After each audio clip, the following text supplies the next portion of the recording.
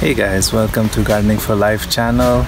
This is a new channel that we have set up to talk about organic gardening practices that we have been employing in our little plot of land here in Nairobi, Kenya. My wife, me and my cat, we have been living in Kenya for 3 years now, and we have been enjoying a lot of organic gardening here and trying to maximize as well what we can grow in a small piece of land using organic practices, and to really talk with the YouTube community about what has been working well, what has not worked well, and to go from there. Thanks a lot guys, so let's get going. So I think for the first video we'll just take a walk around our garden and see what's growing, and in the future videos we'll get into the deeper topics around composting, seed saving, deep watering and other issues as well. And please do put in the comment section if you want to have a discussion around specific topics, and I will definitely post a video around that as well. And hopefully you can hit the like and subscribe button. Vegetable plot, it's a 10 by 8 or 10 by 9 feet vegetable plot, which we have gone for polyculture vegetable system, ensuring that we have a wide variety of vegetables growing here within the plot, including several of the spices and flowers as well, and that links closely to our pest control system that we use. That's my cat Carl. He's an avid gardener and he loves the lemongrass as well. So next to our plot we do have a boundary wall with our neighbor that we have been using also for some gardening as well, growing some of the spices, including the coriander as well as the chili, the lemongrass, and we have some of the climbers that do extremely well using the wall, including the pumpkins.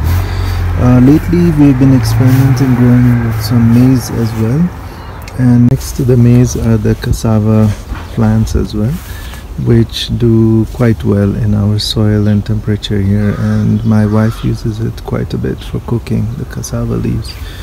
So behind our vegetable plot in the southern boundary wall, what we have done is essentially blocked off the corner to ensure that Carl doesn't run into the neighbors with some of the succulents and large leaf vegetables and wild plants. And behind this nice big tree we have set up a compost pile. It's a standard 3 by 3 pile, which we use the aerobic hot composting method. Works extremely well. We tend to get a lot of soil out of it on a regular basis, and we tend to keep it maintained with a lot of browns and greens.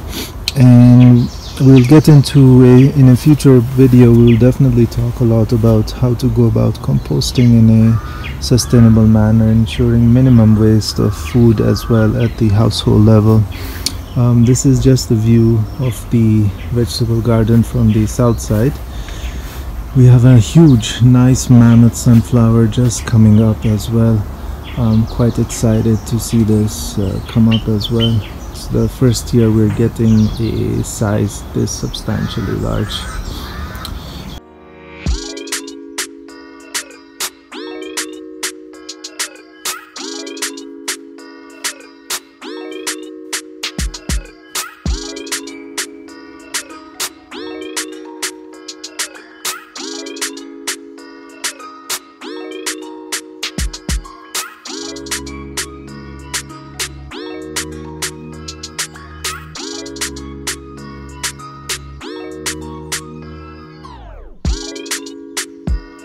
So back in our vegetable garden, the way we have divided this plot and trying to maximize the production is to ensure that we also get the pests under control, and that's why we go for a polyculture, to have a little bit less of that pressure from the bugs as well, and to ensure that we have variety of food production. So what we see is in the bottom left corner we have the bok choy growing, and we're also trying to intercrop with a little bit of the spinach and also some lettuce behind it. And we do also have some lemongrass growing really well on the border of the plot. And on the right side we have the shallots, which are just flowering now, and they have really nice flowers coming up as well. And within the shallots we are also intercropping some of the spinach, which are doing quite well with the onions and the shallots. And we also have the peppers right next to that, and we have the peppers as well as the chilies growing next to it. And behind that we have the turmeric, and next to the turmeric we have the Kankun, which is a very delicious Indonesian vegetable that we like to occasionally cook as well. And next to the Kankun we have the ginger, which are growing quite well, and some of the marigolds. As I said before, it does wonders for pest control as well. And behind that we have the eggplants. We have about 5 nice plants coming up for eggplants. And next to that we have the sunflower and some of the cucumbers on the border all around, and the cucumbers are doing extremely well. We also have the curry tree, which is doing wonders. This is the second year it has come up and it's growing extremely well. Next to that we also have some of the well, it's not quite out yet, however some of the shoots have already started to come out for the okra, which we love to cook as well, especially for Indian cooking. It's quite important for us.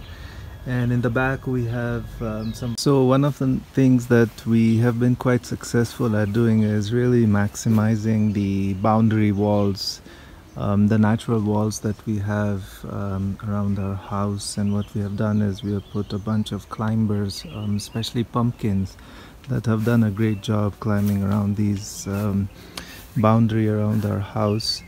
And one of the practices that has worked really well for me is also creating some sort of raised beds around any of the trees that I could find. And that's really trying to maximize the use of space and making sure that we can also ensure diversity of the plants around our house. Another really good practice that we've been using is the use of sacks. As you can see, these sacks have worked out quite well. I've had these sacks for more than 3 years and they have lasted me really well. And these are not commercially made sacks. You can just use simple plastic or fabric sacks or plastic bags and cut them in half, and it's a great way of recycling as well. They last forever, and all you do is they work as a raised bed as well without investing in expensive commercially made bags. As you can see, what I've done is really put them around the boundary walls, and they have done extremely well around that as well. So on the front part of the house, what we have done is really split between the vegetable garden and the ornamentals that we have packed here towards the front part of the house. We have a good mix of roses as well as a lot of Petunia, Zinnias, a bunch of Hydrangea as well, as you can see, which have done really well in the shadow of the house.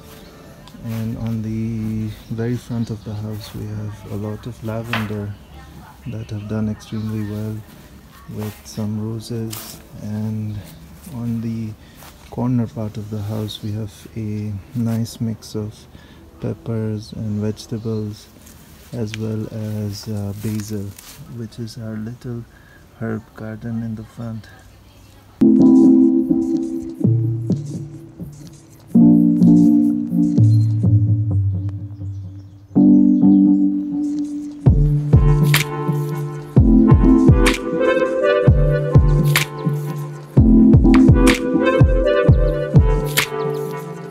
Also in the front part of the garden we have nice ornamental plants, and that's how we have really split the garden up. The front and the sides are usually used for the vegetables.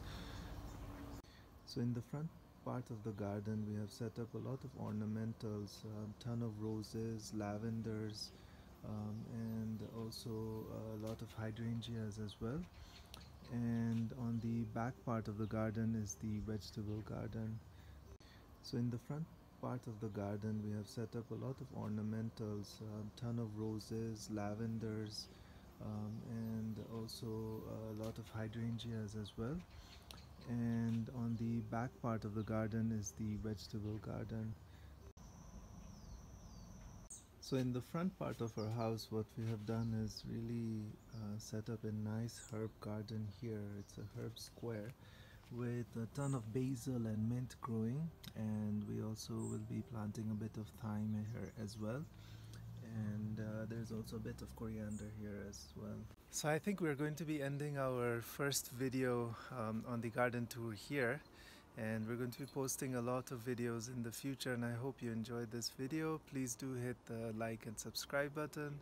On the next video we're going to be talking about seed saving techniques that we have been using, and give you a little bit of an example on how we have been doing it with plants like tomatoes. So hope you enjoyed the video and stay tuned for future videos. Thanks a lot, guys. See ya.